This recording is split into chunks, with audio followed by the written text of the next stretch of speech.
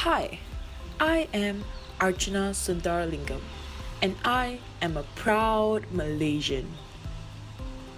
When I came to the United States in 2016 to study at the University of Minnesota, I learned how important language has shaped my identity.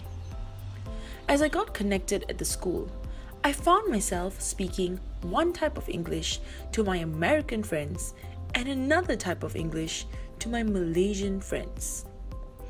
And I guess this is because I can speak a different dialect of English, Malaysian English. English has been expanded and enriched by the many cultures living in Malaysia, which are Malay, Chinese, and Indian. The Malaysian English dialect is manifested in a unique speech rhythm, pronunciation, and by the creation of new words.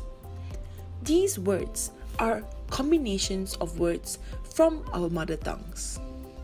People from Chinese communities speak Mandarin and Hokkien, among other Chinese dialects, and people from Indian communities like my family speak Tamil, among other Indian dialects. In school, the national language Malay and British English are taught and spoken equally throughout the years. But among my friends in Malaysia, we speak Malaysian English to each other. I grew up mostly speaking English to my friends because I am from a large city, Kuala Lumpur. However, English use in social settings is less prevalent in rural areas.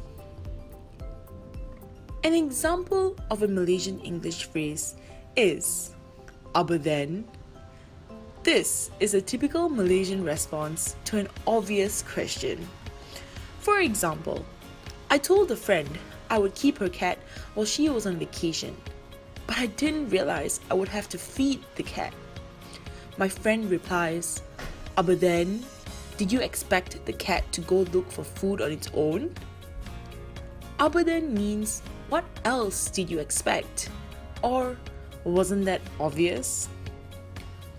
Although it is difficult to track down origins of words, some say the origin of this expression is a combination of the word abo from a Chinese dialect Hokkien, which directly translates to if not, and the English word then.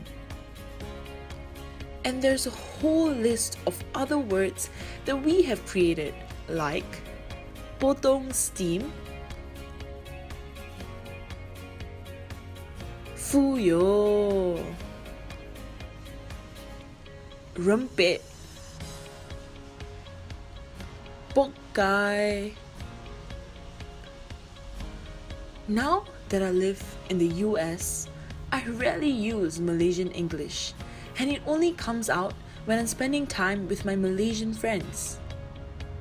Often, the test of being a successful immigrant in United States society is speaking English well. And some may argue that Malaysian English is imperfect English, but I would say that it is a valid variation of English. Just as British English was changed by the people in the United States to American English, so too did Malaysians create their own unique dialect of English. In the beginning stages of the United States, their English was viewed as inferior to British English. But over time, it has gained legitimacy and widespread use.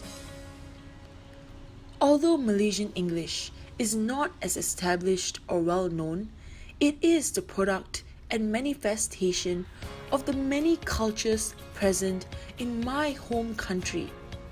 And in that way, we have taken English and made it our own.